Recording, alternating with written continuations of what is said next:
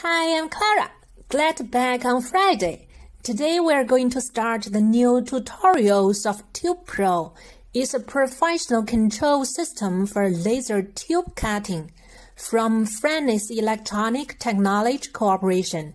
If you need the demo software, manual, and other systems, please click the link in the description.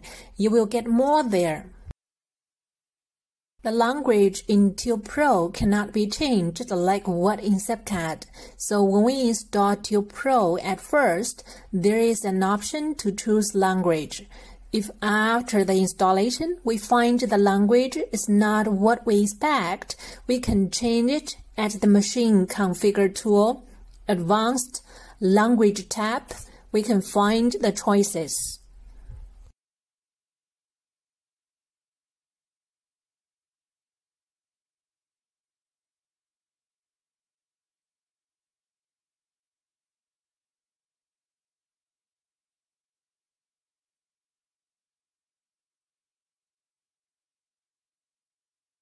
As we start up the software, we can choose User or Administrator. There is difference between them. When we choose User, some parameters we cannot change, like some in global setting. If we get into Administrator, we can say it will allow us to adjust. So please choose the corresponding mode as needed. Our introduction will follow the way as SEPCAD. First the top column, left column, layer parameters, and then right column. About will show us the basic information of the system, license, and computer configuration. Backup enables us to save a parameter's backup in the computer. Click the backup, name it, and we can save it.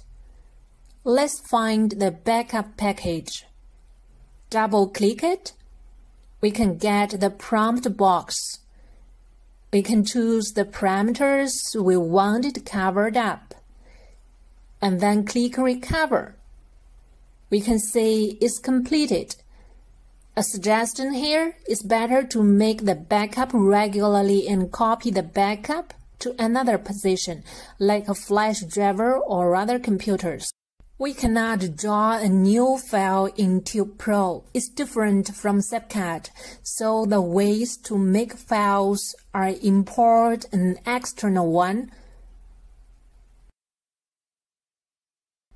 or we can make a test one here.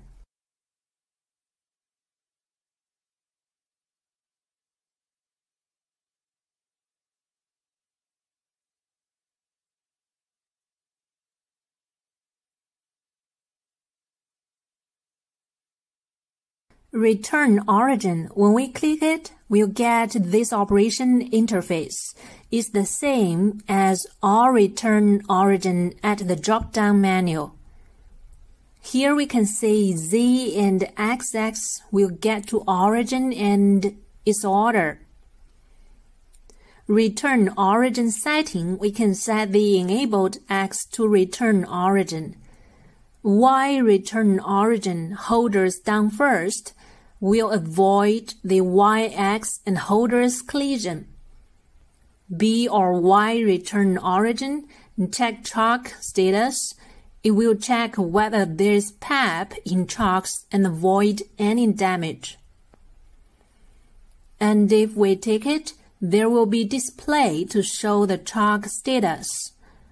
Let's tick them all and check the operation interface again. We can say it gets more information and chalk's condition is showing here. We can ignore origin alarm here if we don't want it currently.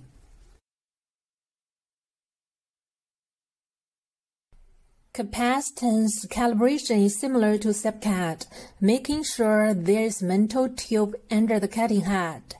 Keeping the tube surface is relatively horizontal. moving the nozzle 2 or 3 mm from the mantle surface, and clicking Calibration. Calibrate BX Center. It asks standard tube without chamfers, because the chamfers will mislead the calibration result. The basic steps to make the calibration is moving the mantle tube under the cutting head, keeping the tube surface is relatively horizontal, clicking Calibrate BX Center, inputting the tube size, and clicking Start. It will begin calibration.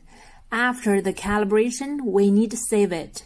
Attention here, before Calibrate BX Center, it asks accurate X, Z, and B coordinates, so please make them Reture Origin before B calibration. Let's explain more here. Spot offset in X direction means the laser spot area we should input here. The software measures the center of the BX based on the nozzle center. If the laser spot is not at the center of the nozzle, there is a certain deviation in the cat perforation. Please divide the deviation by 2 and fill in the spot offset. But we suggest check the reasons why there is spot offset first. If you need the method to check whether the laser beam is at the very center of nozzle, please click the video up here. Normally, we don't need make Calibrate BX Center often under standard operation if there is no machine error or accident.